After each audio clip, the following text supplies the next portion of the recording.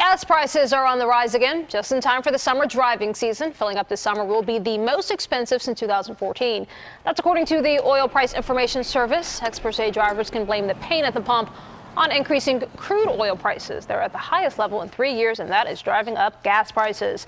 So the average cost to fill up in Pennsylvania, $3.02 per gallon. That's about 20 cents more than the national average. New Jersey drivers are paying $2.88, and in Delaware, gas prices are below the national average at $2.75 per gallon.